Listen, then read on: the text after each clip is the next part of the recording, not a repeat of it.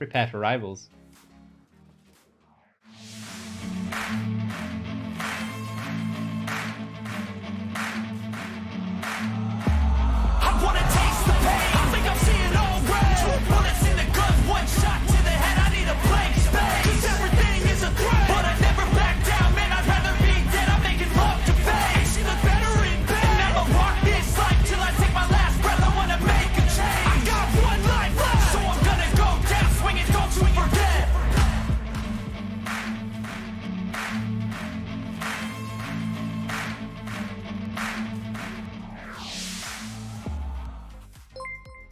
Twisted Mike, thanks for following my guy. You just subbed out and you knew the password and you just laughing my ass off. Well, good job you didn't write it in chat because everyone would have just been fucking logging in. We've been like 60 people in there.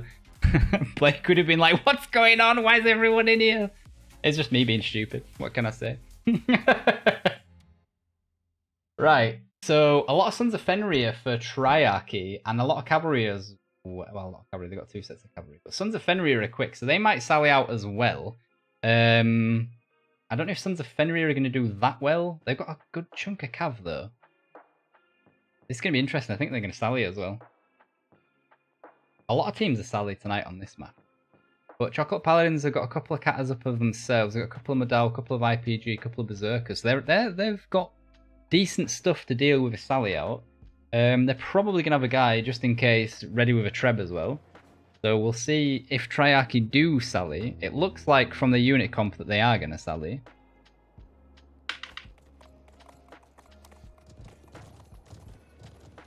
Yeah, here comes another sally out, boys. You ready? You ready for the destruction? Let's go. They've already started trebbing the gate. They should have waited slightly for the gate to open and then started trebbing, because now they've got like a 20-second cooldown and all of Triarchy is going to be able to get out before something can happen. Good thing here with Chocolate Paladins, though, they've got a lot of their team on the supply point already. It's like the major thing that they need to defend.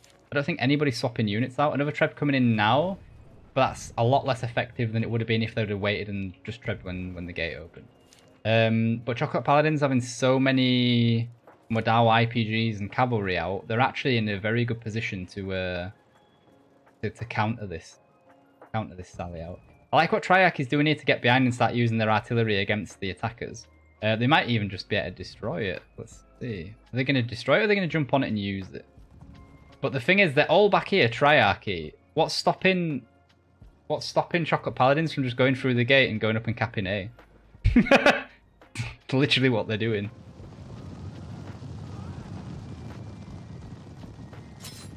I think this is going to bite Triarchy in the ass because all of Chocolate Paladins are basically in the gatehouse.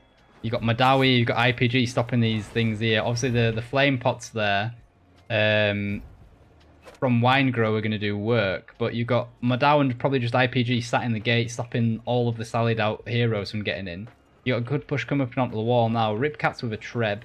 That could be pretty good, actually, on the grey air. They need to be lucky that it moves a little bit further forward from where it was aimed. And the heroes... Well, that last one was good. There we go. Colt 45 jumping in and doing some damage. Ripcat's playing as Dual Blade again. There we go. It looks like they're on A. They've got control. They've got guys climbing the ladders. They might actually be quick enough to get on the way for Triarchy. This cavalry here is out of the match unless the player that's using it can get back and get a new unit out. That player is Blade or... No, wrong side. No, wait. No, it was that side. So it's either Blade or Jordan Menzo. Interesting. They need to get...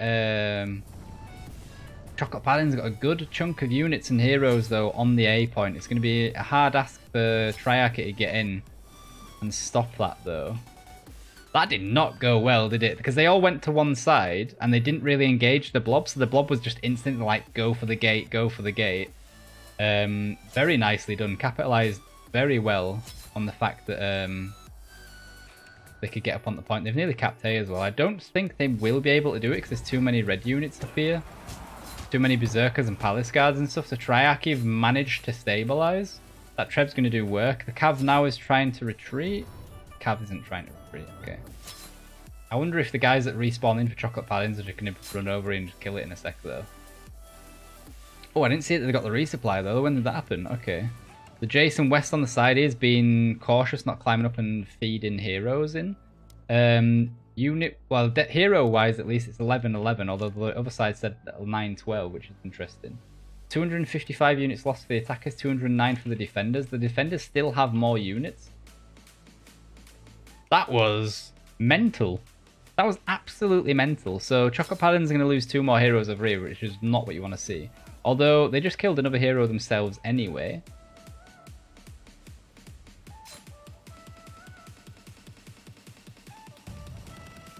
That sounds like Scottish Buddy was trying to use a stock default voice command system and it wouldn't recognise his commands. Was that Marker G? Because I was speaking to Marker G and like I was just explaining him how I do it. And he's got a pretty strong Scottish accent. So I like when I stole something off of his stream as well, if you like. I think it's always a compliment when people do that, because it's something when you see something good and like you just try, like it's just, like he had basically if I raided him. And then he did like what I do if somebody raids me, like a exclamation so command with like the @ then the name, and it like just pops up saying, oh yeah, this person streams as well, go and give him a follow or say hello or something. And he had it so that when he did it, it popped up with a clip from my channel, and it was just like in the corner of a random clip of me just being stupid like I normally am. And I was like, that is actually really good. And I was like, could I use something similar on my stream? So I basically did something similar when I'm on my break. Like I say a command to go onto my break screen. There's like, it shows like random clips that have been made on my stream and got put on there as well. And then I was speaking to Mark the other day about like things we do on stream and that, and he was like, how, like he's seen that I did that with the commands to change the banners, and he asked me how I did it. So we was just chatting, explained how to do it and like where to get the programs and like where I found out how to do it and stuff. So it's all good. Right, so they've got both towers up now, Chocolate Paladins have. Again, hero-wise, it's... Oh, fuck off, game. Hero-wise, it's fairly even. It's actually very even. 14-10 on this side, and it says 13-12 over here, so that makes no sense. Apparently somebody must have accidentally trebbed themselves or something, I don't know, or fell off of a wall. Yeah, closing the gate was a good move there. Yeah. The Paladins now are resetting. They've got 4 minutes for a push here. They do not need long on A, though. They're going to do a split push as well. But these guys on this tower need to be very careful because they're so close to a big chunk of Triarchy. If Triarchy push them here, they could easily clear this out before the other guys come in. That's a good treb as well. They didn't see that, unfortunately.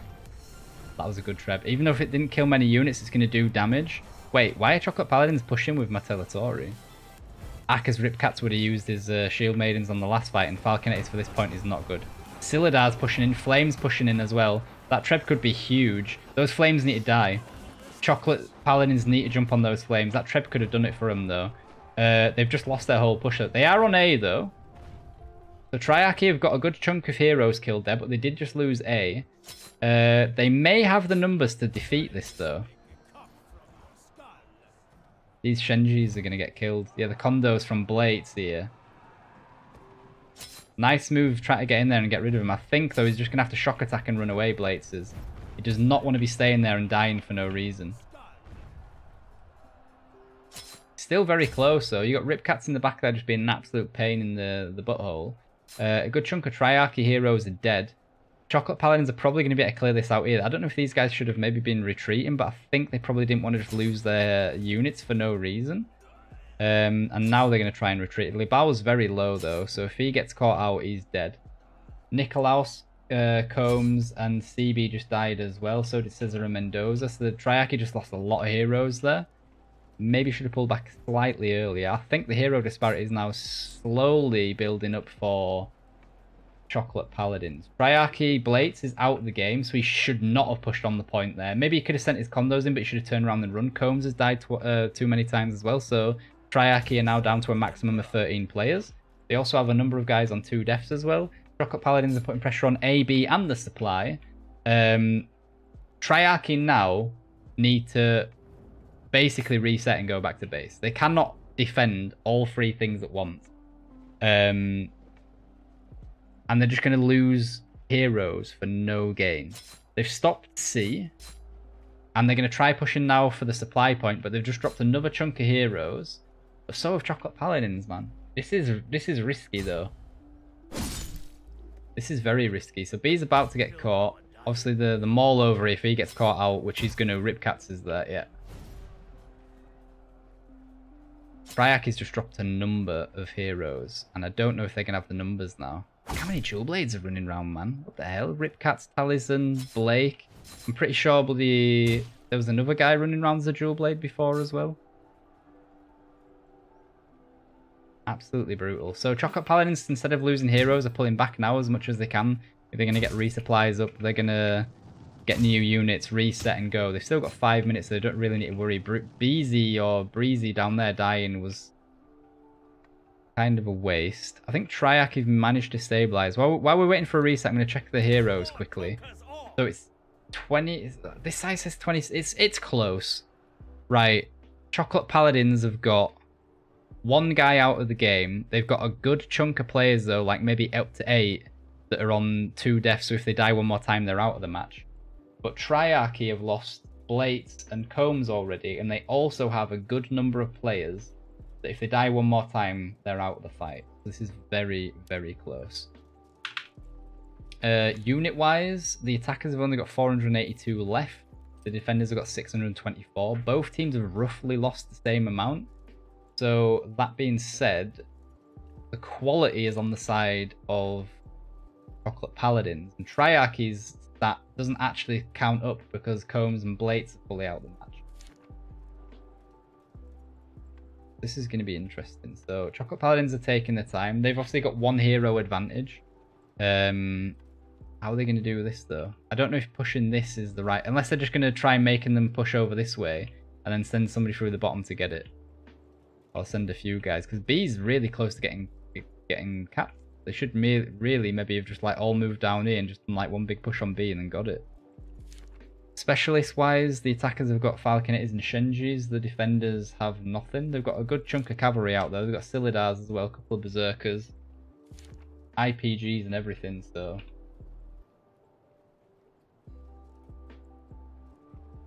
Get him! Twisted Mike, season level 1 doing season level 1 things. Poor Blades, any heroes at free death? Yeah, there's a number at free deaths. You'll hear it in like 3 minutes, but there's 2 from Triarchy and 1 from Chocolate Paladins so far. So Chocolate Paladins have rotated back around. They are going to push for B. I don't know if they should maybe have gone that. Although they've got a good chunk going through the gateway as well. So Zedris is on B now as well. Winegrowly Bow and then a number of heroes are going to try pushing up to stop them. Obviously, I think Zedris have got Cataphracts up. Those Cataphracts are going to do work if they don't get stopped. They didn't get IPG'd because obviously this big blob's coming here, but that Cataphract charge got through everything.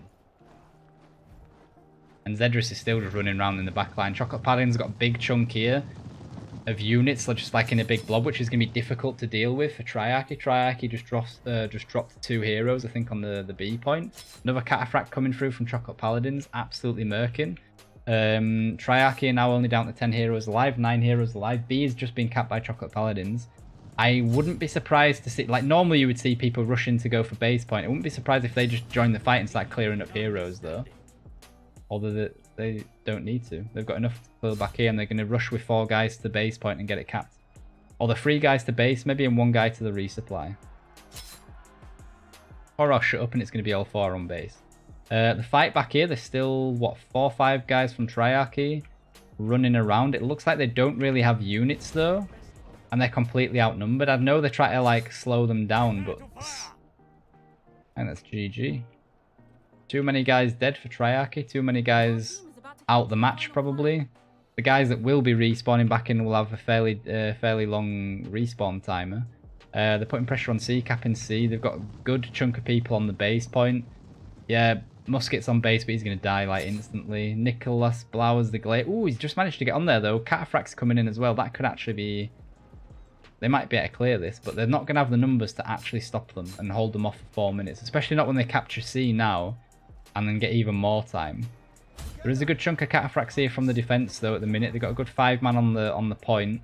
They've got 3 heroes attacking them so far, but with like 4 heroes coming from behind now, it's done. These Silidars that are coming around the corner might be able to do something, but with Cataphracts coming in behind them as well, it's GG Chocolate Paladins. 3 points. 3 points. That was scrappy, man. That was scrappy. Like the Sally out There was a number of mistakes made from both teams there. The sally out initially, like the actual getting out the keep, went really well for Triarchy because Chocolate Paladins completely messed up the treb and just trebbed before the gate was even open.